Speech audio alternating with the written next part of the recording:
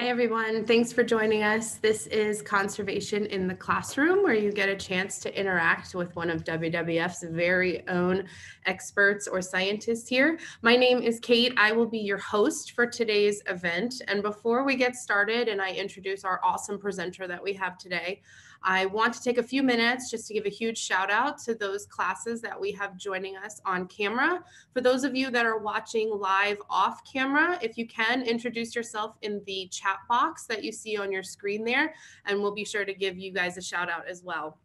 So when you hear your name called, students, now's your chance to wave your hands, be loud, let Ryan know that you're there, okay? So first up, we have Miss Mayer's class from Jefferson Middle School in San Gabriel, California.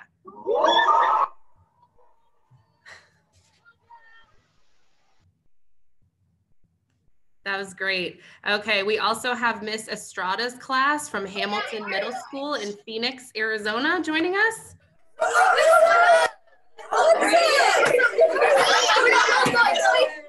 Awesome. And finally, from LaBelle, Florida, we have students Serena and Regina. Hi. Hello. I know you girls have to make up the noise for to compete with the other classes there. It looks like we do have some classes that are watching live. So like I said, if you guys want to introduce yourself, we can give you a shout out. Let's see, we have Beray's 5th grade class from Orlando, Florida. Thanks for joining us. We might have another one here, the Tea and Aquariums joining us also, and Alden and Cameron from New Mexico. What's up, everyone? Thanks so much for joining us. Of course, the reason you guys are all here today is to hear from our presenter, Ryan Young, who is a program officer of sustainability research and development here at WWF. Ryan actually uses geography to make connections between people, places, and things. And today he's going to talk to us a bit about how we can use maps to learn more about our environment and ways to help it, while also giving us a glimpse at exactly what it means to be a geographer in this day and age. So without further ado, Ryan, thanks so much for joining us. You can take it away. Hello, everybody. Thank you so much for tuning in and watching this and letting me be a part of this. Thumbs up if everybody's doing okay and can hear me. Yeah, okay, I see a lot of that stuff. Great, I'm gonna share a presentation that I have for you all. Give me one moment.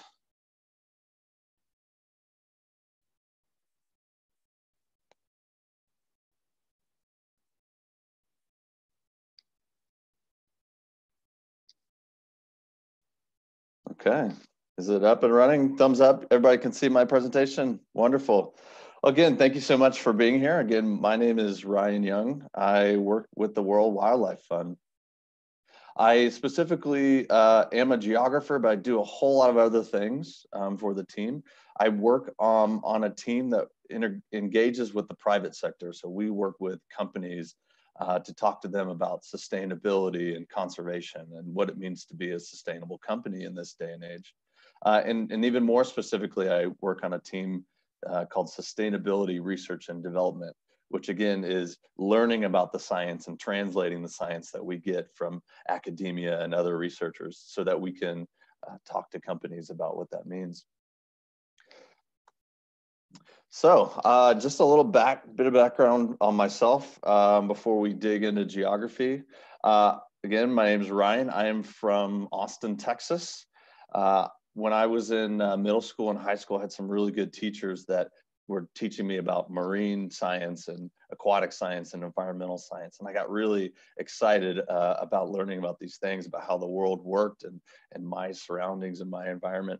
And from there, when I was going to college and thinking about college, I knew that I wanted to, I think, study sciences and marine sciences. So I tried my hand in a couple of different fields, but I ended up at Texas Tech University, where you can actually see that little soccer player out there. That's in the panhandle of Texas, in a place called Lubbock, Texas, where the wind blows very strong and there's a lot of tumbleweeds and a lot of agriculture. And I got an undergraduate degree in natural resource management. So we were looking at what it means to have water, and who does the water go to the farmers and to the people who use it. And as I was studying environmental science and things like this, I realized that geography was being used as a tool to study these things and to tell the stories about what we were finding. And so as I got a little bit older and kept working in the environmental field, I realized that geography was something I wanted to study a little bit more in depthly. So I found out that there was this software, there was this tool that we call GIS, Geographic Information Systems. And I had found out that there was a science tied behind all of this. So I ended up studying for a master's degree at the University of Denver for Geographic Information Sciences. So that's my kind of schooling, but outside of school, I love to play soccer. I've been playing since I was about 4 years old. I still, as you can see in the right corner there, I have a little team that I've coached for a while. I still play very competitively. And I also love to be outdoors. I love to camp. I love to go see nature and its natural environments.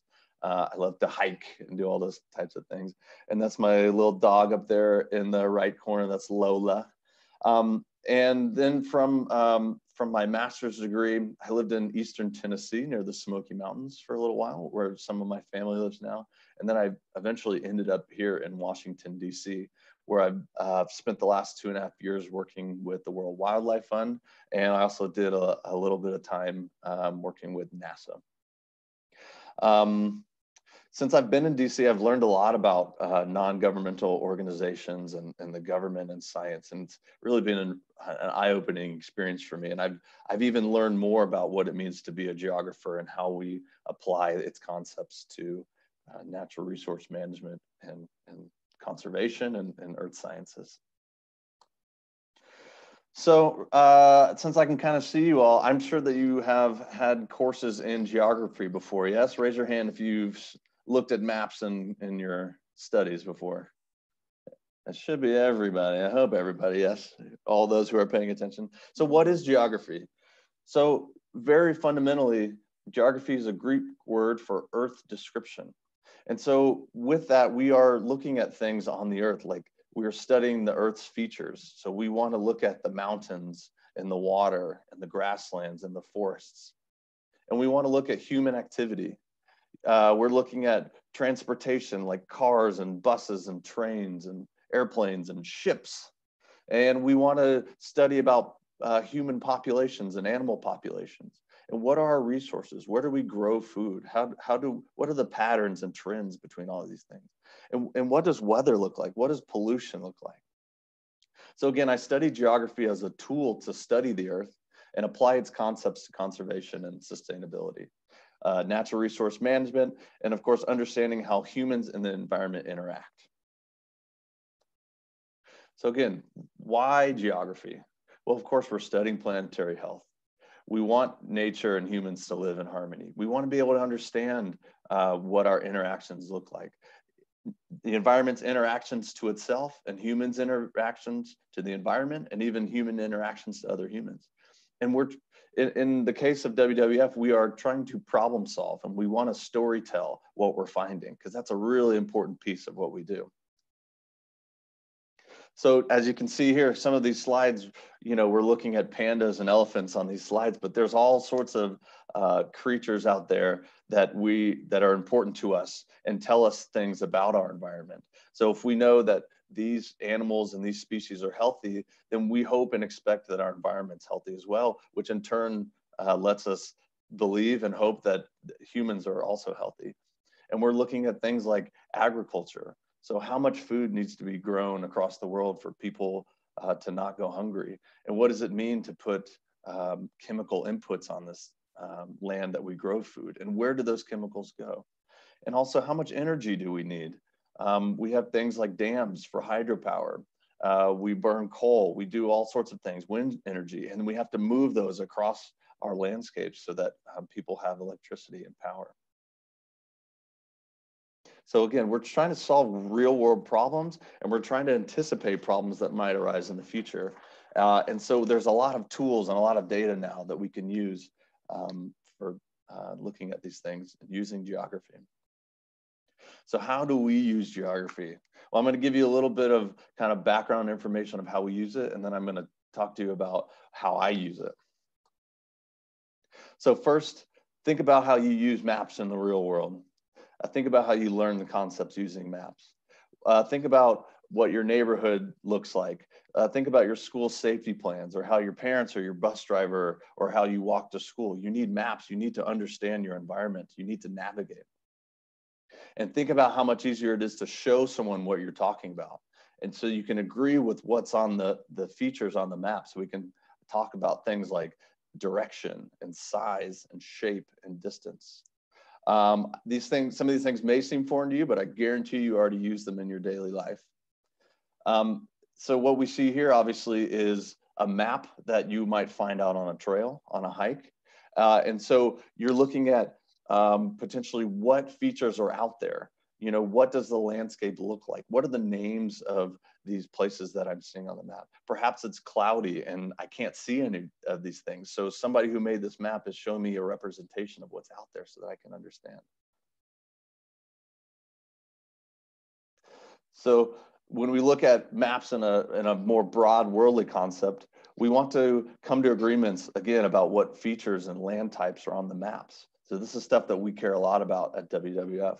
We want to understand what biomes are in ecoregions, and we want to be able to translate that so we can communicate with other people around the world about what they are and how they work and how they function.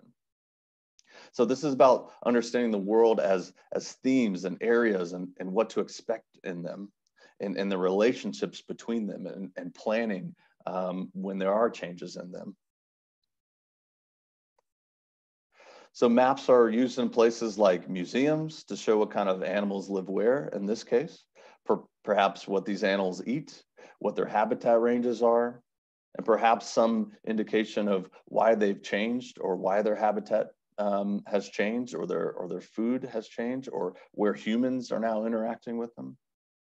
And on the left there, it's not necessarily a map, but a representation of perhaps what vegetation grows at different elevations, which is really important for understanding if climate change is changing vegetation regimes or where we might expect animals to move or be in the future.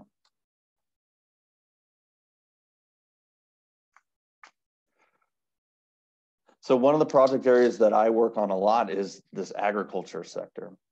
And agriculture has a huge influence on food security, economics, and people's livelihoods and biodiversity.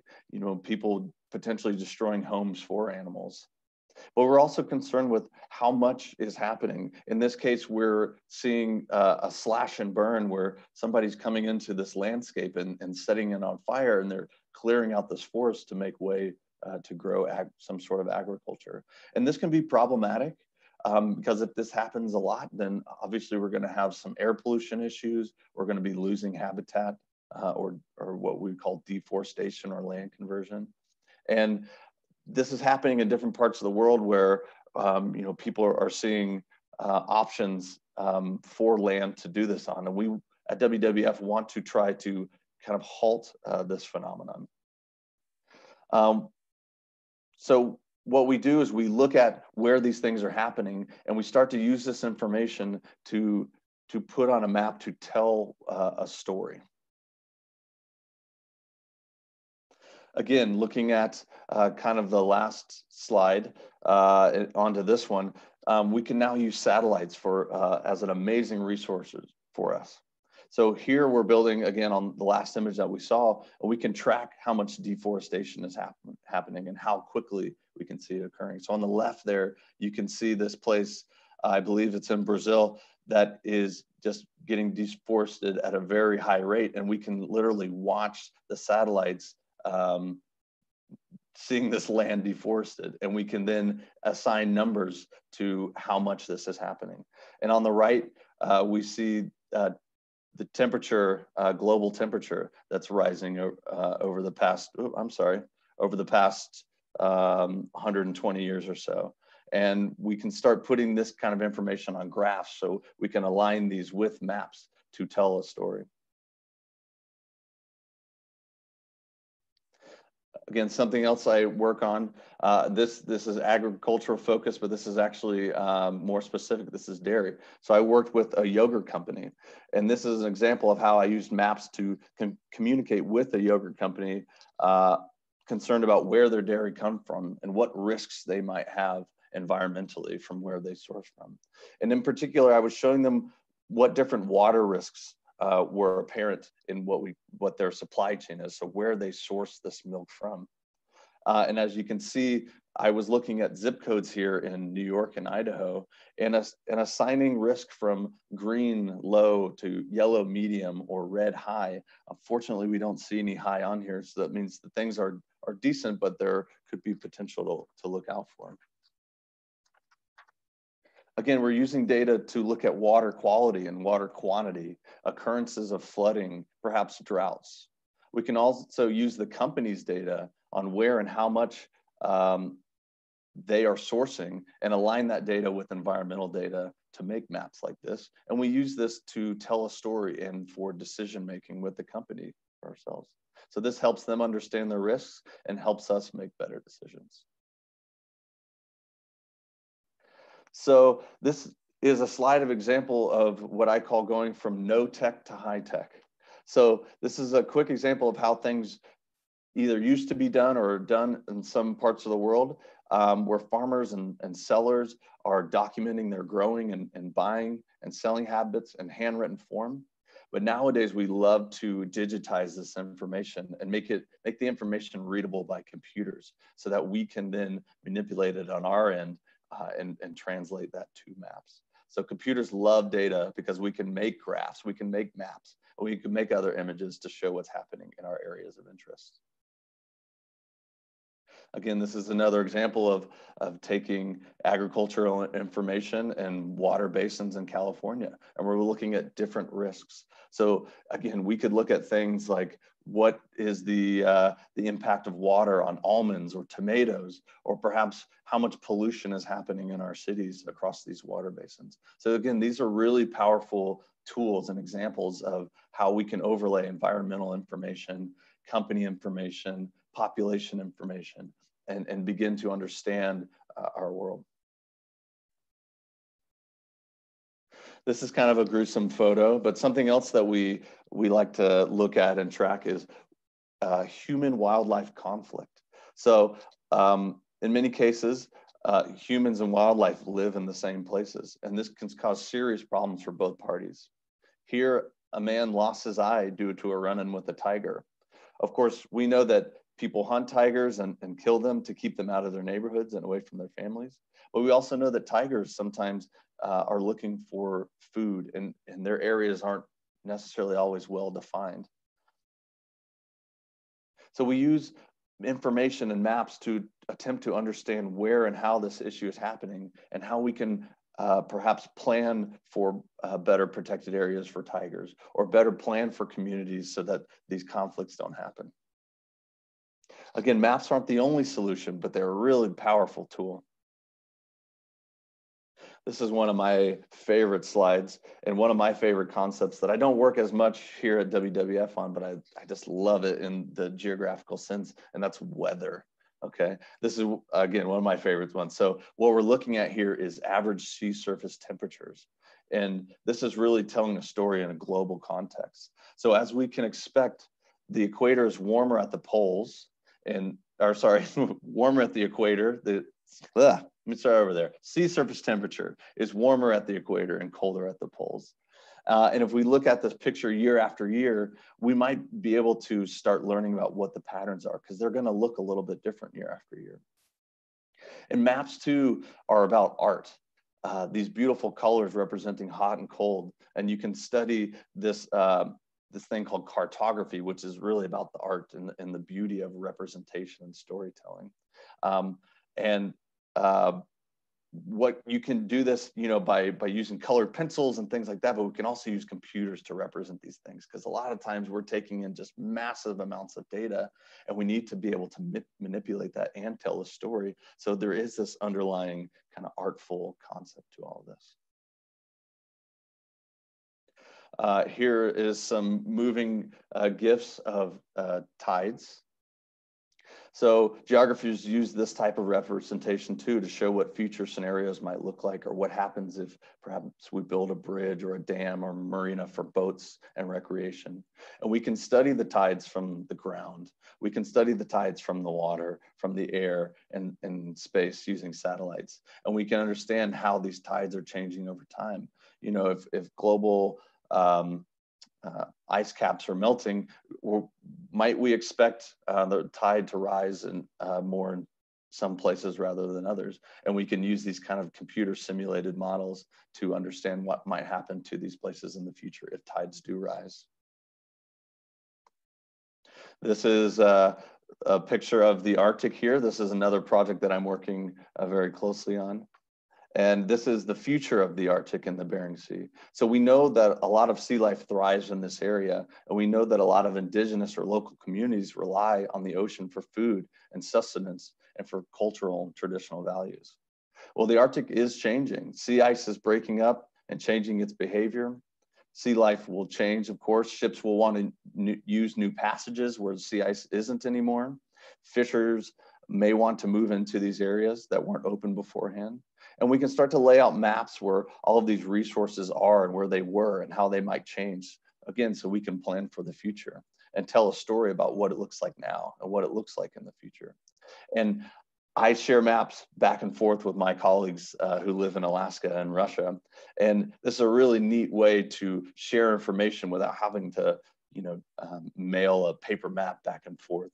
But again, we do it over email, we do it over cloud storage, and we can create the maps and share them back and forth, and they can add their components and I can add mine. Again, this is going to look at shipping. This slide looks at shipping. So this is a little bit of a continuation from the last slide, but this is another area in South America. But we're looking at a digital map now that shows us where ships are located. Perhaps we have data that is fed to us live, so we can look at how they're moving, these ships are moving and what they're doing. And this is a great example of a digital map in motion. I know it's not in motion, but I promise you it is in real life. And we can, again, continuously feed data to it and change the features on the map as they're happening in real life and in real time. Something else that I do is I look at what's called ecosystem services. So what does the environment give to us? And what are the services that nature provides to people? So here we have an example of trees perhaps getting cut down to make agricultural land. And when it rains and you have runoff, you perhaps might have more sediment running off into these streams. Well, that's going to be costly for people downstream who need this water to drink and to grow agriculture and these types of things. So we want to be able to track over years how these ecosystems are changing and how these services, nature services for people are changing. And so I looked at a place in Brazil in the Atlantic forest to understand where services were lost and gained. And if the services were lost, where's their opportunity to perhaps restore land to make it better for people and animals? And how much might it cost? And how much might it benefit people? Again, I want to reiterate that we went from paper maps to digital maps nowadays. And sometimes we still send people out into the field with paper maps. And sometimes they have very little detail and sometimes they have very high detail. And there's just kind of a trick to knowing what to put on a map so that it's useful for somebody in the field. But a lot of times nowadays we're creating those maps on a computer at the office and sending people into the field with them. So they have a little bit more information and context. Again, geography nowadays is about taking all this data that we have in the world, almost too much data that we have in the world, and trying to distill it and use it for what we need, the purposes we need it for environmental conservation.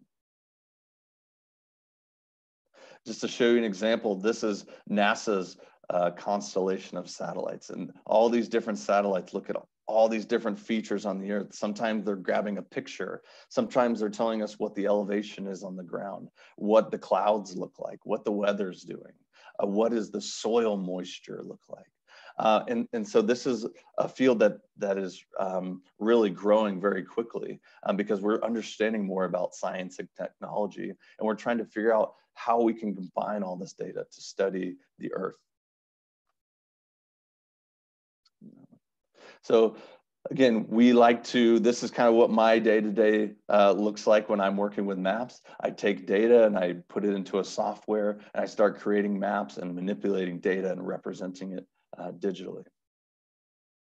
And as you know, smartphones have a bunch of capability and technology already built into them.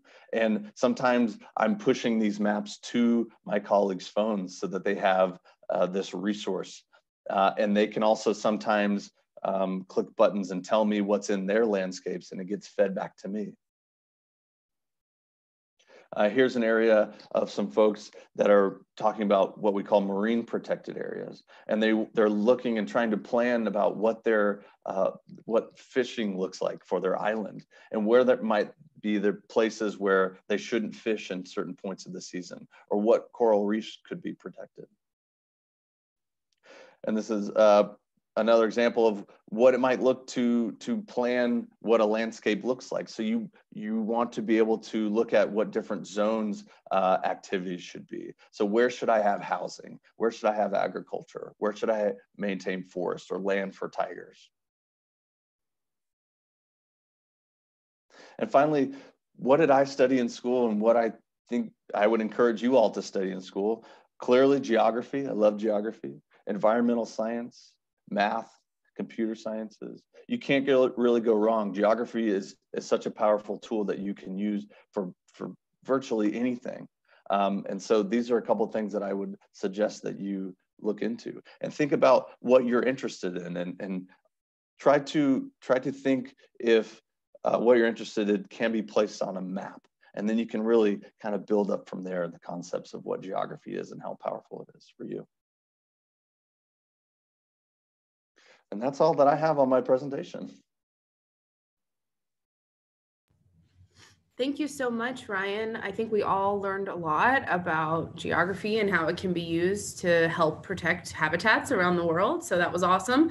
Students, this is your time to start getting those questions for Ryan ready. We're going to start the question and answer portion of the event now.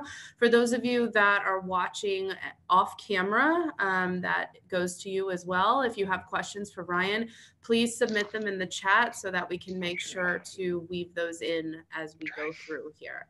So we are going to start with Miss Mayer's class from California. Just as a reminder, when you come up to ask your question for Ryan, students, make sure you say your question nice and loudly and clearly for us. So Miss Mayer's class, if you guys are ready, you're up first. If you could choose a country to restore, which country would it be and why? If I could choose a country to restore, well, I think that can be broken out in a lot of different ways. But I would have to say that I would want to start where I live. I have the most influence where I live. Of course, we work with projects all around the world, and we know that some areas are more sensitive to others. But if I had the power, and the power is only coming from me, I would start right here where I am. That's a great question to kick it off here. Moving on to Miss Estrada's class in Arizona. If you guys are ready for your first question for Ryan. Come right here.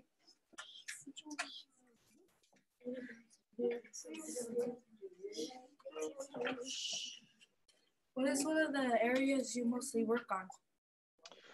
Oh gosh, I would say we spend a lot of time in Brazil because, again, as I mentioned, I work on a team that works with companies, and a lot of companies use a lot of natural resources that are sourced from Brazil. So things like soy and cattle and pulp and paper for tissue and the paper that you write on. So Brazil is one of the places that we work in the most. Okay, Serena and Regina in Florida, you guys are up next. Okay. What's your biggest challenge with this technology? With the biggest one. We have a lot of challenges, and that's kind of the beauty of this. I would say one of the biggest challenges is that there is so much data out there that we get, and it comes in so many different forms. And we have to figure out a way to take the data that's out there and manipulate it and massage it to a place that we need it so that we know how to use it and how to apply it to the things that we're looking at. Okay, we're gonna go ahead and ask a question that got submitted in the chat, if that's okay with you, Ryan. We have a group of fifth graders from Orlando that want to know, after you go to college, where would you apply to get into your type of profession? And if you have some suggestions of some good colleges to study geography. Oh, yes, very loaded question there.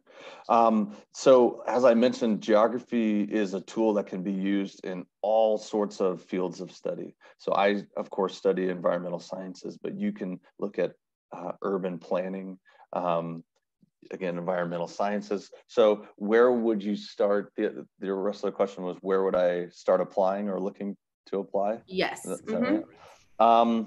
Well, there's some really great programs at NASA that I did called the Develop program that was amazing to learn and apply remote sensing or satellite-based data. And you can even be in high school and apply for this program. And it's really tailored for anybody that wants to learn how to use this type of data. And the types of schools, gosh, there are so many schools with geography. The University of California schools are great for that. But you can't really go wrong in most of these places. Again, I went to Texas Tech University and University of Denver, and these were wonderful schools for geography.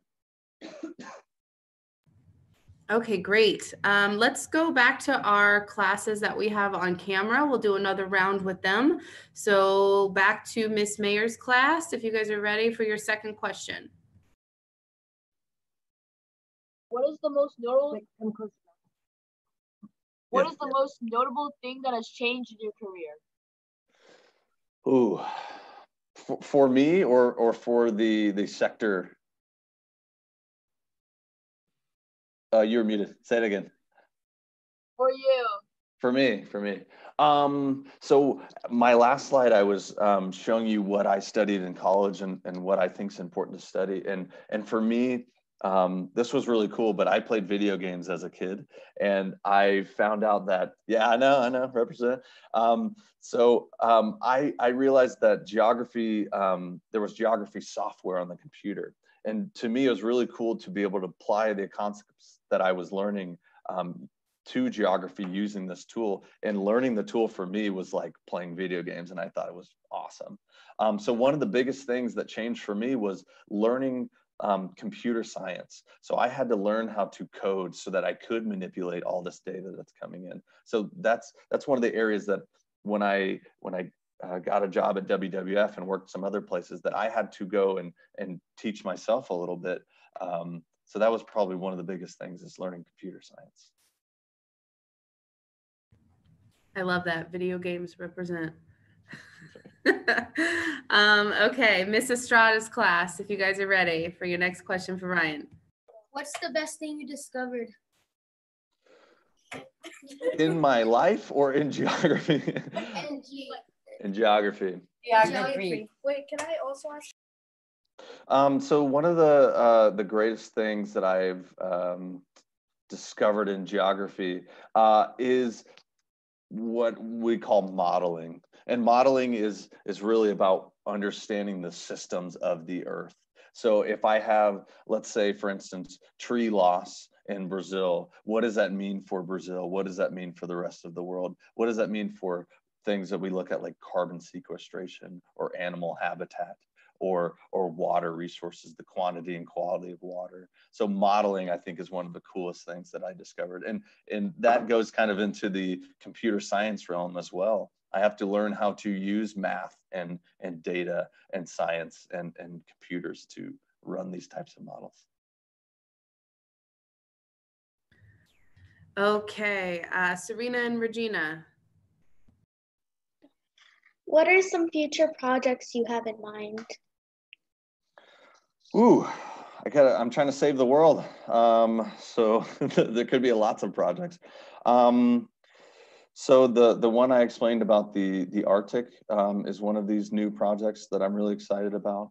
Of course, the biggest thing with the World Wildlife Fund and conservation and sustainability in general is that we know that our world is changing, and we know that there are places on the earth that are more sensitive than others. So and it also depends on what we're looking at. So for instance, palm oil is in a lot of the products that we use day to day. And that's being grown in a lot of different areas of the world. And we're just somewhat on the forefront of learning about why it's grown there and what the purposes of the land and learning how to mitigate or stop deforestation.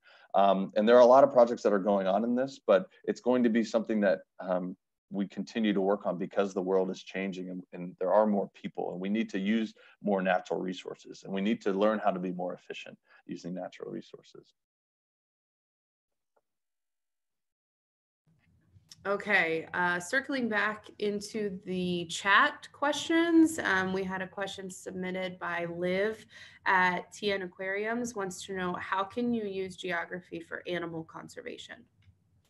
Oh yeah, wow, it's in so many ways. So imagine this, since you guys are out at an aquarium, imagine going out on a boat and counting the amount of times that you saw dolphins or whales or sea lions or certain types of fish. Well, over time, as you take these measurements, you're taking a notation of what the animal is and where it is. And so over time, you can start creating this picture of whether the species is in the same place, or perhaps you know that the water chemistry is changing, or perhaps something else is happening on land, and these species ranges are starting to move. And so geography is a wonderful way to study species. Okay, this same viewer would also like to know, Ryan, how does geography help reduce negative effects and impacts on the world, and what can we do to help as well? Yeah, so a lot of geography, or at least the way we use it, is about reducing the negative effects. And as I mentioned in my presentation, it's really about storytelling. So we get all this data and we crunch it and we get into this format where we can put it onto a map, and then we can share that with the people we want to engage with. And sometimes the people we engage with are companies. Sometimes it's other people that work for WWF. Sometimes it's people who live in different areas across the world. And so as we use geography for storytelling, we are really trying to get on the same page of what the world looks like. And so that's one of the best ways to come to a common understanding about how the world works. There was another question that nested in there. Let me see. What can they do to help? Yeah. Oh my gosh, go study geography. Go study environmental sciences and computer programming. Go understand how agriculture works. Go understand what species and humans need to live together. Okay, we'll do a third round of questions from the people joining us on camera. So we'll go back up to Miss Mayer's class, if you guys are ready. What was the greatest impact you've seen during your whole career? The greatest impact that I've seen in my whole career. You guys have tough questions. I love it. What is the greatest impact that I've seen in my entire career?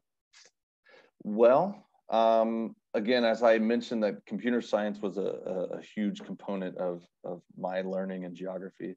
I think one of the greatest impacts is data and the amount of data and where we get data from. Because as I mentioned, data can come from satellites, it can come from people, it can come from even folks going out into the environment and listening to what's in nature. And that's a really powerful thing. And so the most impactful thing is learning how all of this data interacts and talks to each other and what it actually means. Okay, cool. Miss Estrada's class in Arizona. You guys are up next. How long have you been working with geography? Sorry, the question was how long I've been working with geography? No. Yeah. Yes. Yes, okay. Well, I started, well, let's say this. I'm going to give you some even bigger perspective. I started learning about geography and maps back when they were all on paper, when I was younger than you all. I used to sit in a car with my family. We would drive from Texas to Colorado. And I would have to figure out what the pathway was to get maybe to the next food stop or the next bathroom stop, of course. So that's when I learned how to use maps and what they were used for. And then I ended up in, I was traveling in London, and I've traveled to Tokyo, Japan, where there's these massive subway systems. And we had to navigate from one end of the city to the other. And that took maps to figure out how to do. So I've really been studying, not always formally, but I've been studying geography from a very young age. Of course, then in college and high school, and even beyond college, I continued studying geography. So if you want me to tell you how old I am, I'm 32 years old, and I probably started studying maps when I was about 4 years old. Back in the age of strictly paper maps, right? That's correct. All right, Serena and Regina. How do you think we can reach more people with this information? Whew. Technology makes it really good for that. So you can go onto WWF websites, you can go to NASA websites, you can go to millions of websites. Uber and Lyft and Zillow and all sorts of places have maps nowadays. So we are in this age where maps can be made digitally and they can be shared back and forth. So that's the best way to get any sort of information out, perhaps. In terms of information that WWF gets and translates and disseminates to the public, how do we do that? I mean, we talk with people that are in the landscapes that we work in, and we talk with people that are important stakeholders and who makes decisions. And so that's really, I think, the best way to get this information out there. Okay, another question in the chat we have here from Kim Burrow wants to know, can you think of times when mistakes in map making caused unintentional problems? Yes. There actually is a book. I'm forgetting the exact title, but I believe it's called How to Lie with Maps. So again, maps are storytelling tools. So there are times when people manipulate the data, or they suggest things on a map that aren't necessarily there, or they're telling the story that they want to tell, which is not a true representation of what's happening. And so there's lots of examples of people manipulating maps in their favor. Okay, we are almost at that point of time here. So we're going to take one more question that got submitted in the chat that we feel is a pretty good one to wrap up with here from our Orlando fifth graders. Want to know, what is the most challenging part of your job?